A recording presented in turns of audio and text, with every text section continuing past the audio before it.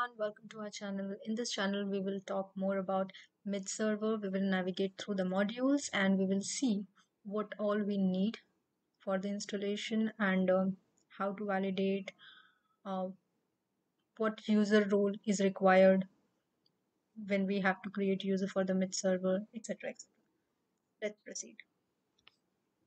Let's go in the application navigator, and type mid server. First, we need to create the user for mid server, and for that we will go to sysuser.list. For mid server, you need to create a user with the role of mid server.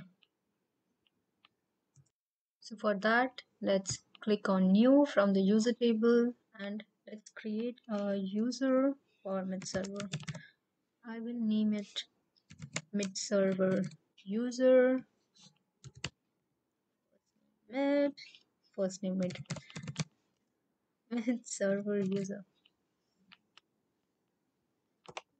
Okay, let's save it. And now, as we talked about it, we will assign role of mid server. So we will type mid server, and you can see mid server role. Let's bring it here in the roles list and save. So we have assigned mid server role to the mid server user.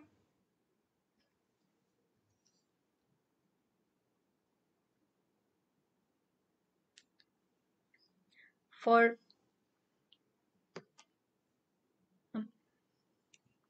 real-time use, you should know that it is always recommended to create a mid server group, add the user to the group, and then assign the mid server role to the group. But here we will just proceed with this. And now let's navigate to mid server. If you see under the application navigator, you can see under mid server there is installation instructions and downloads. If you click on downloads, you can see that we have two options: Windows operating system mid server downloads and Linux operating system mid server download option. If you click right here in the checkbox below, you have the option to download mid server as a zip file for Linux or Windows operating system, whatever is required. It is always recommended to download mid server for the Windows operating system because in that case you will be able to discover both Windows and Linux devices. But if you download Linux uh, for mid server for Linux operating system, in that case it restricts discovery of any Windows devices. So it is always recommended uh, if you have both the types of devices in your organization, you should go with downloading mid server for the Windows operating system so that you can discover Windows and Linux both type of devices. For this video, I already have a mid server that we will work with to see how mid server is validated. So when we click on mid server under discovery, you can see all your mid servers in this table. Select the mid server and go to actions button, click on validate, and this will start validating your mid server.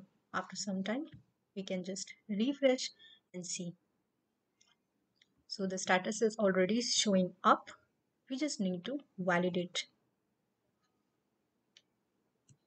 You should know that using the same process, you can validate mid servers which are under maintenance or which has been compromised from doing any task on ECC queue. So now we will refresh and see if it is validated. And yes, you can see your mid server that has been installed, Windows mid server is validated. Bingo. We will navigate to mid server dashboard. So you can see under mid server dashboard, you will click and here we have mid server dashboard here. You can monitor the mid server ongoing activities here in the dashboard. It displays information like mid server status, mid server issues,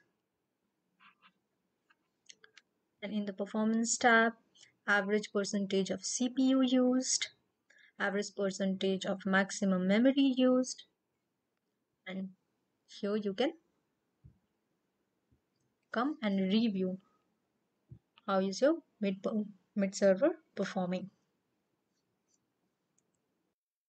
So this is all about this video. We have learned about how to validate mid server, where to go for installation.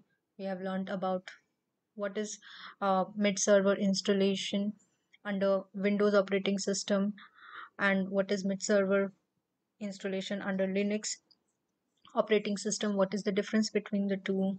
We have also navigated through the dashboard of the mid server. We have created user and seen what role is required to create a mid server user.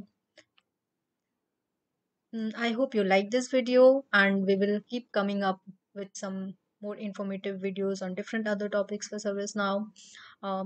If you like this video, hit like button, subscribe to our channel, and yes, we will see you in the next video.